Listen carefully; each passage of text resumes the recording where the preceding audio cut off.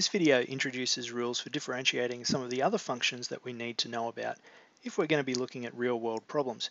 Cosine and sine, the trigonometric functions, exponentials and logarithms, they pop up a lot when we're studying real-world problems using mathematics, and often we want to know about how those things change as well. So in this video, we'll be looking at finding or using the rules to find the rate of change of these kinds of functions. So here's a little table with some of the basic ones.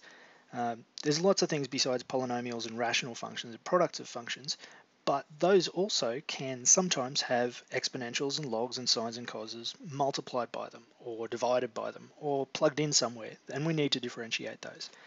To do that, we're going to basically use this table here. Now, the function f of x equal to e to the x is one of the coolest ones because it has a derivative which is itself. It's the only function that's like that, really. So f of x equal to e to the x differentiates to e to the x. In other words, its rate of change is its own value. F of x equal to log x, the natural log of x, that's important to note that, log x, not log base 10 or log base 2 or anything else, its derivative is just 1 on x, so it's x to the minus 1. F of x equals sine x differentiates to cos x, and cos x differentiates back to minus sine x. So don't forget that little minus sign there, and don't forget that it isn't in that rule for sine x, going to cos x. Now these rules for differentiating those functions can be combined with what we know about adding functions, multiplying functions by constants, products, quotients, and all of those rules we've already used. So all of these can be combined now. So let's check out an example where we do exactly that. F of x in this example is e to the x, the exponential, multiplied by sine x. So we have a product of two functions, e to the x and sine x. That's our product, and we want to find the derivative of that. So we're going to use our rules from this page, e to the x and sine x, so this one here and this one here. We're also going to use the product rule. So if you haven't looked at the product rule video yet, make sure that you do look at that first. Alright, so given f of x is e to the x sine x, I'm going to say let u equal e to the x and v equals sine x, getting ready for our product rule. And to use the product rule, we need those derivatives. So u dashed, our table back here says the derivative of e to the x is e to the x itself. So u dashed is e to the x.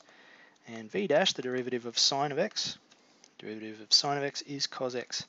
So we can just write that one straight in, cos x. So our product rule then says that f dashed of x is v times u dash, which is sine x times e to the x sine x, just writing it in the same order, and then plus u times v dash, so u is e to the x and v dash is cos x. So there's our derivative using the product rule and our new rules for differentiating exponential and trig functions. You can factor that up if you like, pulling the e to the x out, but I'm not going to worry about that. It won't make much difference. So there's our derivative, the instantaneous rate of change of e to the x sine x. Let's check out one more example. Use the quotient rule this time. So I'm telling you which rule to use, and your rules for differentiating trig functions to find the derivative of tan x. Alright, so in other words, our function f of x is tan x. Now if we look back to our table, there is no rule for tan x in there. However, we do know what tan x is defined to be. In particular, tan of x is sine of x divided by cos of x. In other words, the quotient of sine x and cos x. We know rules for sine x and cos x's derivatives from our table back here, so we can use those along with the quotient rule to get our derivative for tan x. So I'm going to identify sine of x as u and cos of x as v. So that means u dashed from our table a couple of slides back is cos x. And v dash, remember when we differentiate cos, a minus sneaks in, minus sine of x. And we can put those all together with the quotient rule. So we're going to have f dashed of x is v by u dash, so that's cos of x by u dash, which is another cos of x. I'm going to make that cos squared just to save some space. Then minus u, which is sine x, multiplied by v dashed, which is minus sine x, so that minus will turn that into a plus, and the sine x we can call that sine squared, all divided by v squared, so that's cos squared of x. Alright, now we could leave that, but maybe you remember trigonometric identities, and that when you have cos squared of something plus sine squared of the same thing, that's actually equal to 1. So we can replace that and just simplify it down to 1 over cos squared of x. And it's fine to leave it like that, or if you're familiar with the reciprocal trig functions, you can also write that as sec squared of x, sec being 1 on cos. Okay, so that's another example of using the rules we already know, the quotient rule, and our new rules, trig and exponential and log rules, to find a derivative of a function, in this case tan x. You can also think of that as a rule for the derivative of tan x, if you like.